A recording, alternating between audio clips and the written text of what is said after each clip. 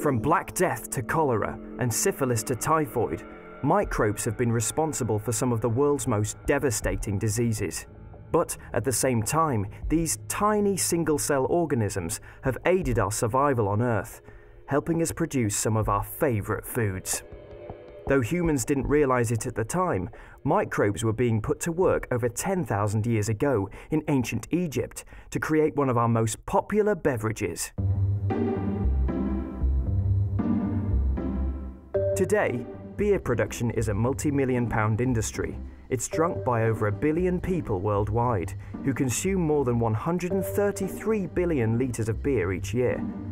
Yet if it wasn't for microbes, there'd be no beer.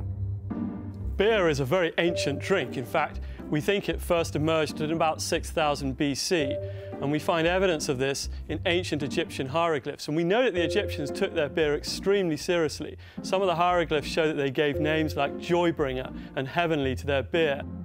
Like beer, the Egyptians also enjoyed their wine, again highly dependent on our friendly microbes. One inscription found in a tomb made me laugh.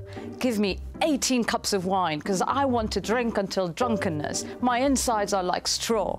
I guess it was not a very good idea to deny an Egyptian a drink.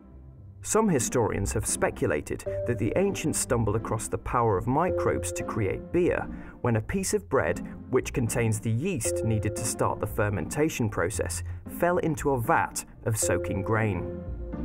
Left to sit and heat up, the soaking grain germinated, producing tiny sprouts, the perfect food for the yeast enzymes. And as they munched away, they produced a kind of alcoholic gruel, which made life a whole lot better.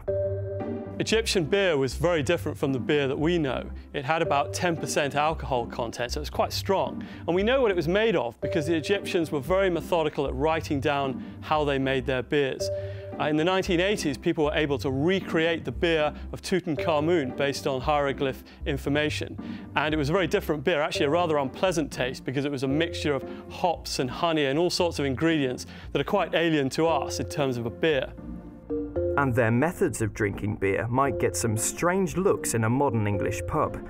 In some tomb paintings, Egyptians are seen drinking their beer from ceramic cups through tubes, somewhat like drinking with a straw.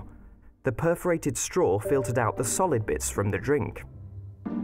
So, how do you brew the perfect beer? Different kinds of yeast have different optimum environments and produce different kinds of beer. The bottom fermenting lager yeast prefers lower temperatures and ferments more slowly. The top fermenting ale yeast gathers at the top of the fermenting vessel and prefers higher temperatures and works quite vigorously.